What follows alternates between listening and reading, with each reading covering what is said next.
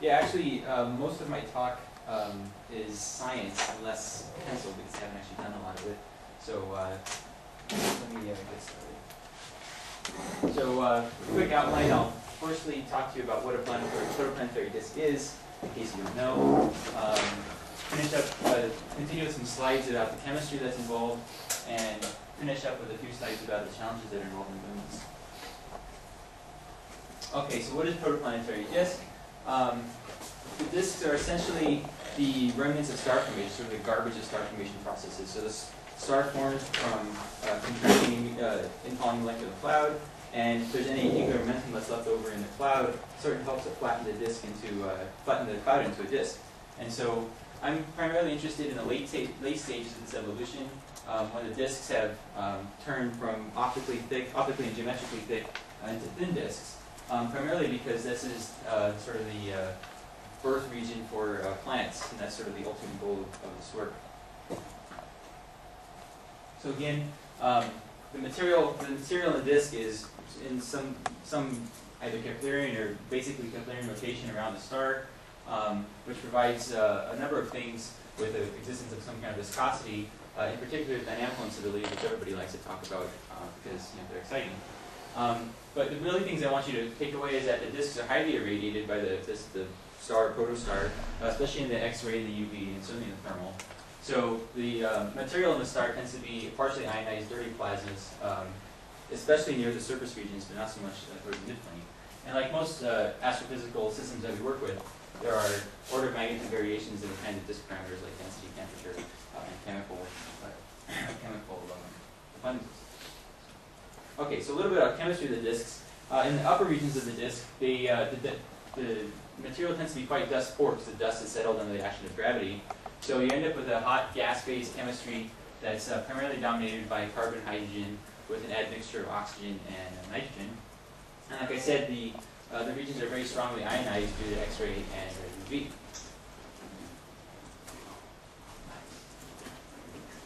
At the midplane, in the opposite, so as I said, this is quite hot. I mean, these coronas, people call them coronas analogous to stellar studies, and it's actually a pretty good analogy because sometimes these upper irradiated zones can be maybe 5,000 Kelvin, which is quite hot.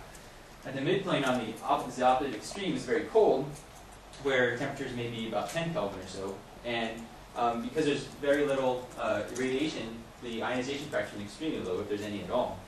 A lot of the species are frozen onto grain mantles because it's so cold, and any kind of irradiation that is there is going to be due to cosmic rays and radionuclides. But even these sources are extremely weak. I think cosmic rays are something like 6 orders of magnitude weaker than the UV.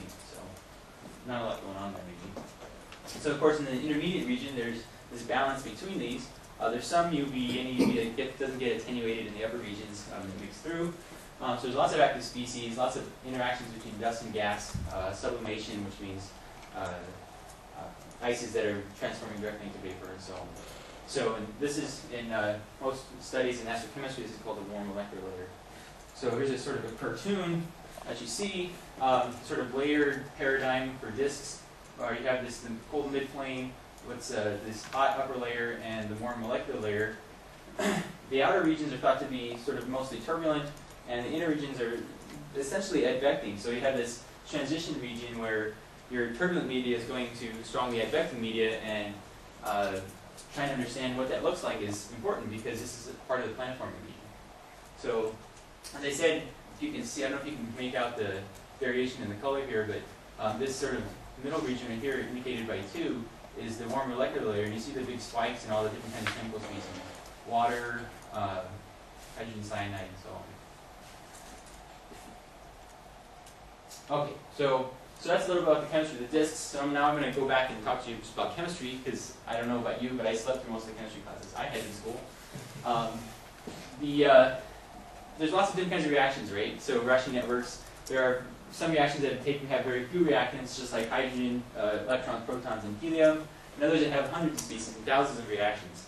In our particular case, we're interested in including reactions that include grain formation, grain catalysis. There's also a variety of regimes. There's very fast reactions, very slow reactions, and radiative reactions, which tend to be sort of in the middle somewhere.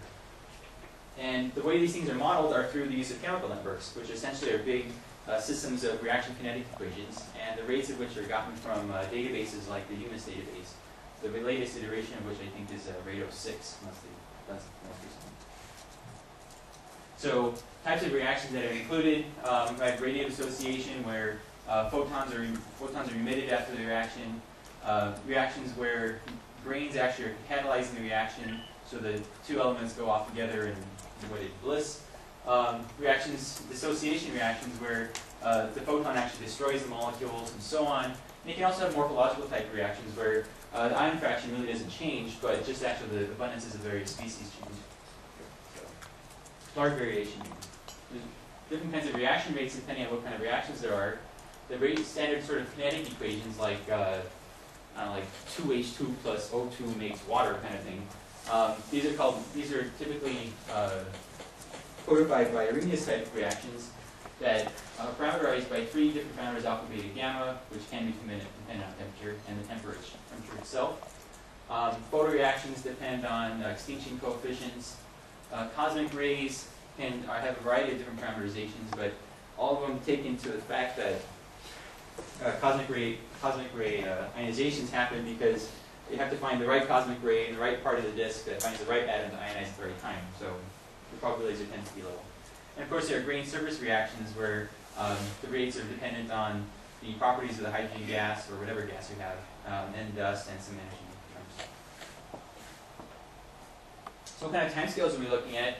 I put some sort of standard reaction types up here, and you can see that the reaction timescales differ by several orders of magnitude, which is a big difference, a big problem if you actually want to compute these things. If you know anything about this stuff, you're going to be doing stiff equations and you have to do stiff solvers and stuff, which I'll talk about in a minute. So what do chemical networks look like? The networks themselves are actually fairly simple. They're just typically coupled ODEs where you have time-dependent equations for your chemical concentrations. You have formation and destruction processes. So like here you have the species J and K produce species I, and species I gets destroyed by species J and K, so hence the minus sign. And you can add in all kinds of terms. Here I put in photoreactions where formation and destruction terms for some species I. And if you have different kinds of reactions, you have different terms. If you have reactions with maybe 5 or 6 elements, you have more of these N, J, N, K, N, L, N, M, and M. So as many terms as you want, essentially. So, this is just sort of schematic. So, including with this ODE set, you have some kind of particle conservation equation because you don't want the particles to go off into space, right? So, how do you actually solve these on a computer? Well, if you're doing some kind of steady state thing, you just set the derivative equal to 0, and you do some Newton-Raphson, and it's very easy, right? But you might not have that. You might have the case where the material is being advected, or in some particular way, you have to put some radial and Z component for the advection. So you actually need to go and do some solving some ODEs. No big deal. Right? Okay, so here's an example of a chemical network from the literature. This is Massimo and Prudras who published this last year, and they were interested in looking at how ion fractions change the size and extent of the dead zone in protoplanetary disks. So you can't really see this very well, but what they're doing is they're just doing 5 reactions, and they're interested in electrons, metal ions, positive metal ions, neutral grains, positive grains, and negatively charged grains. And there's a closure relation. And you can't really see this on here, but these are the rate coefficients for the various equations, and they're basically only dependent on temperature, so on. And the grain equations are dependent on the grain size. And you see here that, well, you probably can't see here, that the rate equations are dependent on factors that go over 5 orders of magnitude. So again, it's the example of stiff equations. Okay, so that's the sort of basic chemical review and what it means to do chemical modeling. So I'll talk a little bit about now the challenges that are faced in doing this kind of work. So everybody in this room knows that doing this work is hard. I don't need to tell you that. And that there are a lot of interdependencies, and that's what makes it hard. In particular, of course, in chemistry, you have to worry about the thermodynamics and the thermodynamic impact of the chemistry. You have heat being drawn from and dumped into the hydrodynamics and the thermodynamics. You have changes in opacity. So your chemistry might affect the abundances of your gas and grains or the properties of the gas and grains. which affects how your radiative throughput, affects the radiative throughput into the medium, which is again associated with how the chemistry works. So it's sort of a cycle. And of course, everybody loves to talk about the ionization fraction for things like MRI. And of course, there's chemical mixing. The material is actually moving around the disk and changing the abundances everywhere. So all these kinds of interdependencies create lots of problems. Right? So here's just a cartoon. I wrote up a bunch of equations just to be fun. Here's a bunch of chemical equations, some radiative transfer stuff, energy, momentum, and so on. And I know I missed some arrows, but the point is that you have to solve all these equations. And these are the sort of, and most of the people in the room mostly do this kinds of stuff, unless you're Toby, who likes to torture himself, he does this kind of stuff. And I want to throw that stuff in too. And I haven't even put in any magnetic fields. Not that I know how magnetic fields affect the chemistry, because I'm not a chemist. Okay? So it's a lot of work. And the other part that makes it hard is that there, like I said before, there's a variety of regimes that you have to take into account. If you want to make sort of a generic interface, then you're going to have to worry about reactions that are combustive. So you're dumping maybe 10 to the 30 ergs of energy into your hydro in a few seconds. Whereas you might have also at the same time have to worry about thermally neutral reactions, which take place over long periods of time and which don't do anything to the hydro. And you might have things that are reactions that have combinations of that. And here's an example of the PB1 chain, which I've talked to Axel about already. And here you have 16 orders of magnitude difference between these reaction rates. Right? One takes gig-year, and the other one takes seconds. So you have to you want to do this accurately, right? So this is a tough problem for chemistry.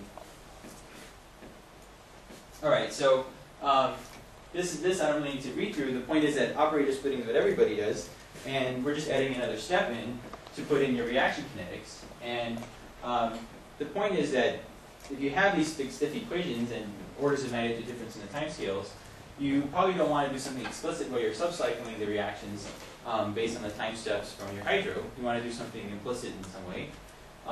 And how you actually integrate all of the thermodynamic quantities that you get out of the reaction kinetics, how you update those with all your hydro equations and hydro variables, is something you really have to work on and keep straight. So,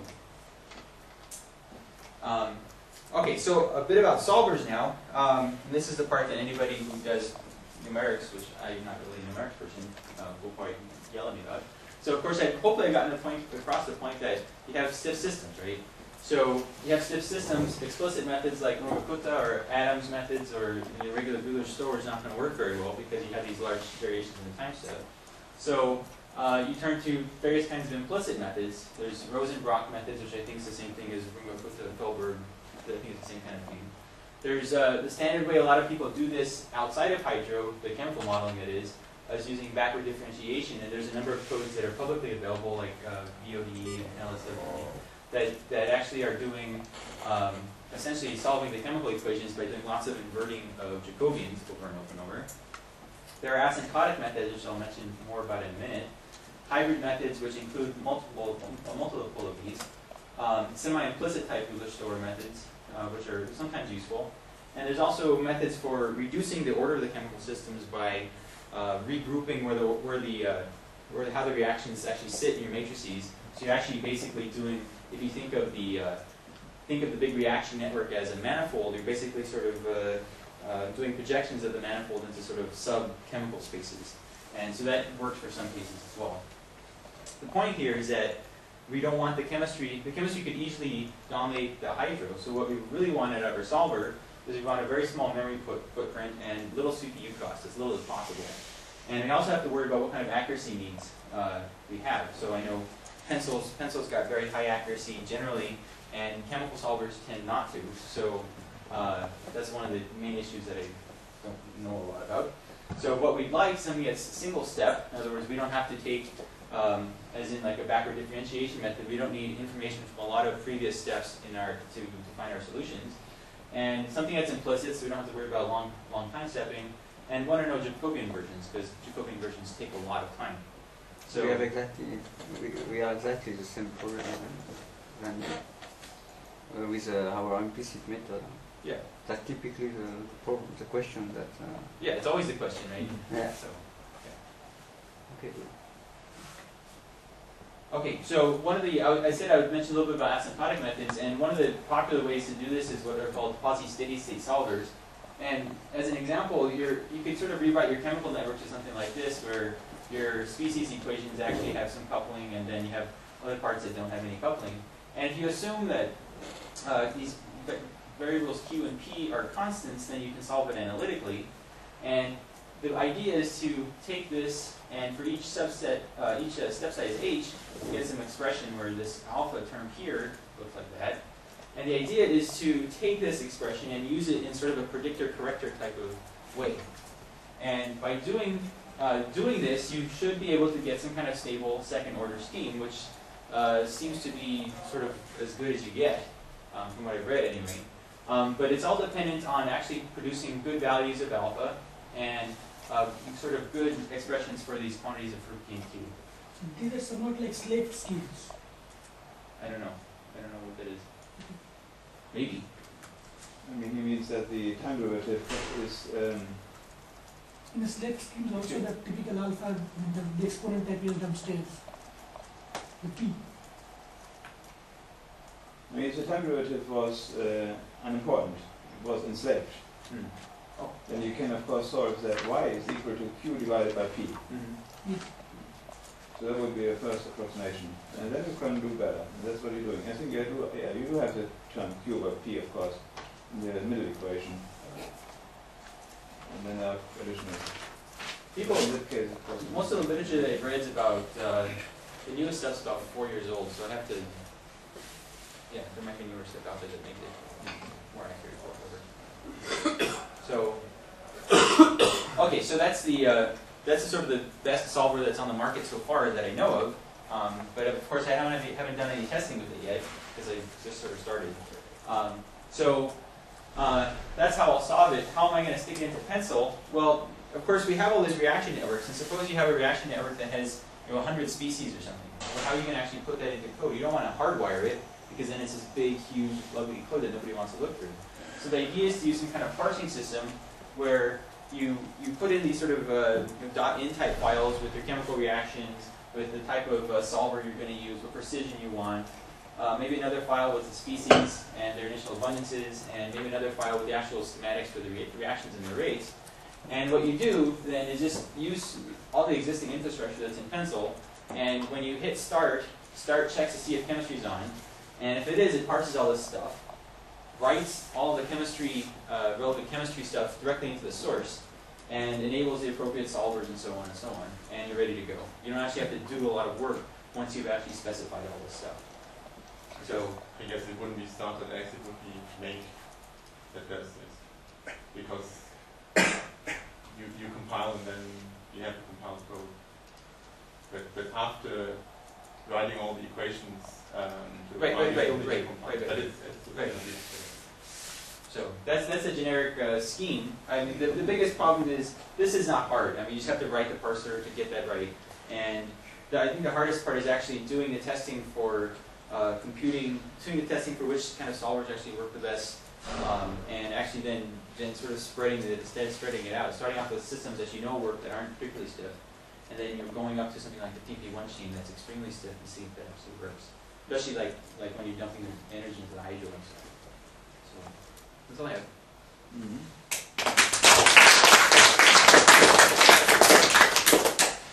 Yes, a big problem with the fact you have exactly the same problem than Yo. It means that you have to mix the explicit part of the code with an implicit one. Yes. And we have one solution, but maybe we can discuss about that. And that actually the Pencil code is fully explicit. And then if you want to add an implicit part in temporal integration, is not quite evident for the moment. That's not true. Yeah. Well, I think the essential idea. Let me see if I can go back here.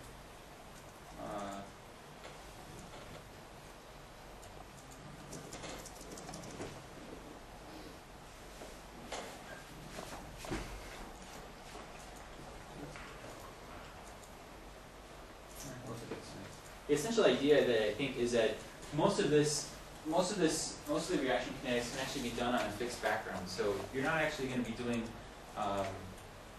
like the sort of actually including, as I mentioned before, those advective terms in the chemistry, you're not actually going to be doing that. Sure, but the problem consensus when you integrate implicitly your equation, you have some source term which come from the explicit physics, and these source term are when, for example, if you use operator splittings, that's like a jungle. You know, when you deal with operator splitting, you have to choose how much part of the source term should I put in the X direction or Y direction, for example. And there is no simple rule for that. Yeah. It's like cooking. Yeah. Sometimes you get burned. Yeah. Yeah. As I said, I haven't really started with this. I'm just starting to write the code now, and the sort of solvers and stuff, and actually how this is going to work out right, I don't know. Yeah. I know it will work because people do it. Yeah. But yeah, but people do it without giving any information. You see a lot of paper. Yes, we deal with.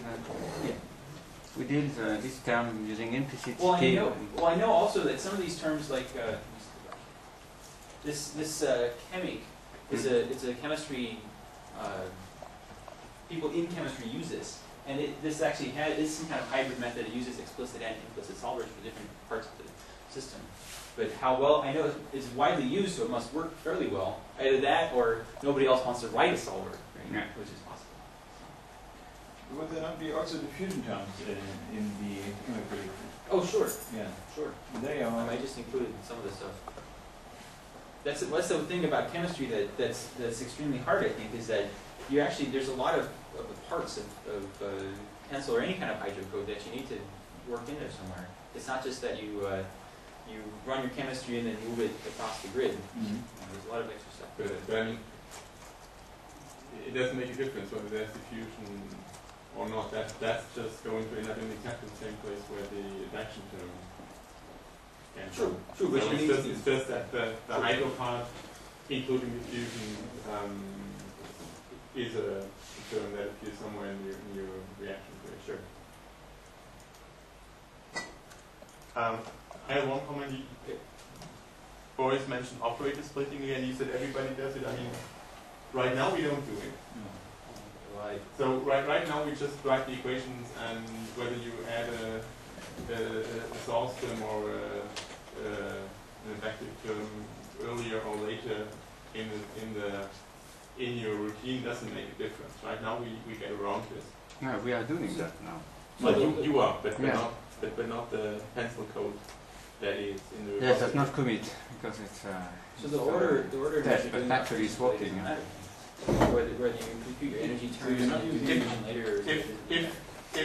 If we can do this, if we can hook this chemistry stuff into the time stepping we're doing now, then the order doesn't matter.